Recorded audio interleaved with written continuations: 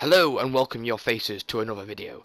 Today I'm going to be doing a walkthrough of the Shadows of Evil rituals. I'm going to try and do it by round 5. Well, I can do it by round 5, so this is going to be a tutorial.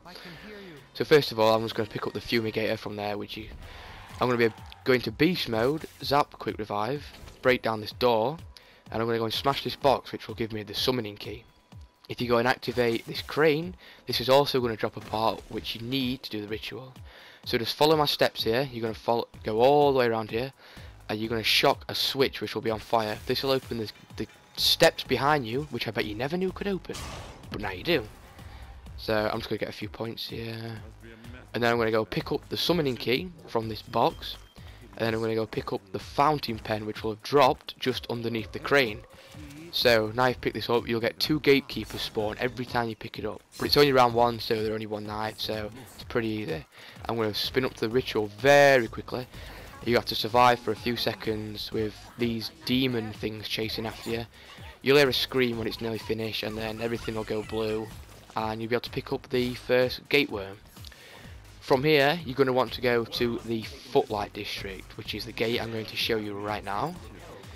When we get there, so luckily for me, Juggernog was here, so this is one of the reasons I went there. Then in front of you, you're going to see another beast lamp. You want to activate this, and to your right will be another switch, which will turn on these stairs. Cheeky little trick there. And then you'll want to open this teleporter. This will be useful for later on. So I'm just going to jump over here, where you'll find a box. This box contains the next part to do the ritual. You want to turn on Juggernog, and then here's the part. I don't know what it is. Producers 2p. Okay, and once again, 2 gatekeepers are going to spawn. So once you got rid of the gatekeepers, I think I go and open the teleporter, which will be useful for later on, as I've already said. And then I want to go all the way back to stamina, where I've got another beast waiting for me. And then I want to run all the way back round up the stairs, which I opened, past Juggernog, and up here. And then there's a little grapple above the burlesque sign. If you grapple onto the burlesque sign and shock this switch, this will open the burlesque. So then you can do the second ritual. I just tried this egg, see if I get anything useful, but I didn't. So now we're in the second ritual room, and once again you'll have to do the same thing. You place it on the ritual table, and now you'll have to survive the gatekeepers. This one's pretty easy because it's quite open, even though I said that and I did nearly die just then. Okay. So once you've gone all the way through this and you've picked up the gateworm, that's the second one. Every 2 rituals a Margwa will spawn, so a Margwa spawns here obviously. Okay, so now you want to go and buy the train. The train is 500, so make sure you get 500 points. And upon calling the train, you want to make sure you put in the canals. This will take you to the canals, obviously, where you'll be able to do the next ritual. This one's also pretty easy as well. Okay, so as soon as you get off the train, just down the stairs, there'll be another beast lamp, which you should be able to activate. I'm on round 3 by this point, okay, so I've got a few points. Look above you, and there'll be another grapple location. Follow this exact route all the way down for quickest, and then shock this, and another set of those stairs will open up. You want to jump over here, when I get down, and then shock this switch here, which will open the grate around the corner. If you break this door down, it's another portal, and there is the box which contains the ritual part, as you probably already know by now. So you want to go down there and pick up the sheriff's badge, I do believe, and you'll get 2 more gatekeepers, so they start to open the teleporter again. You want to get rid of these both again. You only get 2, so it's pretty easy. And then you want to go up and do the ritual, and as per usual, the same thing will happen again.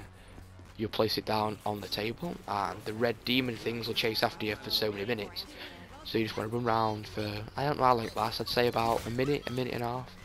So you want to keep running round, and then you'll get the third worm. I don't know why it's a worm, but it's a worm. You now want to go back to the train with 500, and make sure you select the waterfront district. In my opinion, this one's probably the worst one, because it's the tightest, and it is the hardest. So I don't know why I left it till last. I would definitely advise by this point of bought Juggernog, because it's definitely a help. So you want to go down the stairs, and in front of you, like the last time at the canals, there will be a beast lamp. So grab the beast, and you want to run all the way down to the edge of the map, near the docks, so near the sea, and there'll be a door you can break which will open up the actual ritual room.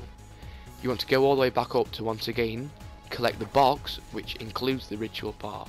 So if you just melee this off, it'll fall down and break. And the third and final teleporter is here, which I've already said is useful for later on. So you want to get a few points to allow you to open this door, and then just down there will be the boxer's belt, which is the part needed. And like the other 3 items, you'll get the 2 gatekeepers. Luckily for me, I've got insta-kill, so they're a bit easier to kill, but there's still only a few shots anyway. So now I'm going to run all the way back down to the ritual room, where I'll be able to place it down. And this one is definitely the hardest. If you want to follow my strategy here, by all means, but this one's the tightest and you can easily get cornered in this one.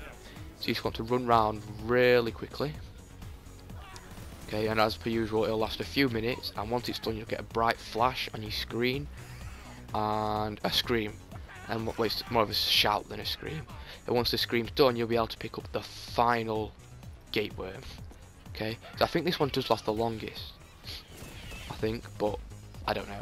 Okay, so here's the gate worm, and once again, because it's the next second ritual, like it's the second group of 2, you'll get another Margwar spawn. You want to go through one of the teleporters I told you about earlier, which will take you to a secret room. In the secret room there'll be more gatekeepers which you want to kill. This time they're a little bit harder to kill because obviously it's a higher round, but there's only a few. Then you want to go over here to this lit up wall, and if it's done right and you got all the ritual parts, this wall should disappear, opening up a big room. You want to place your gate worm where I show you, which is here.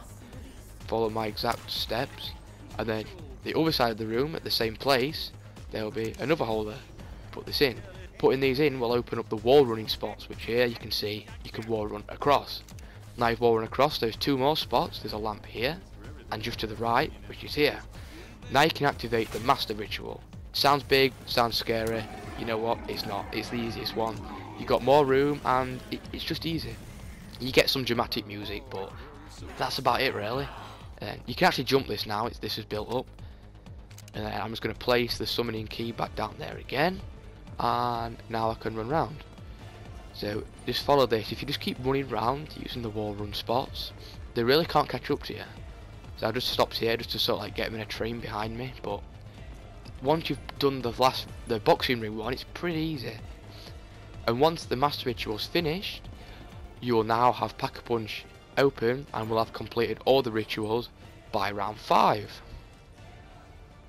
So, thank you for watching my video. I hope you enjoyed it, and I hope it gave you some tips and advice on how to do the rituals. I think my next video is going to be a guide on how to build the Apothicon Servant, which is the wonder weapon in this map. So, please be sure to watch that if you enjoyed this. That will also be another guide.